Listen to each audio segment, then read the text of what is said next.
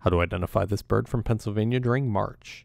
Now, you'll probably recognize this as a species of gull, and the plumage is overall white and has a pretty uniform underwing with distinctly darker black wingtips and a few white spots here in the outermost primaries.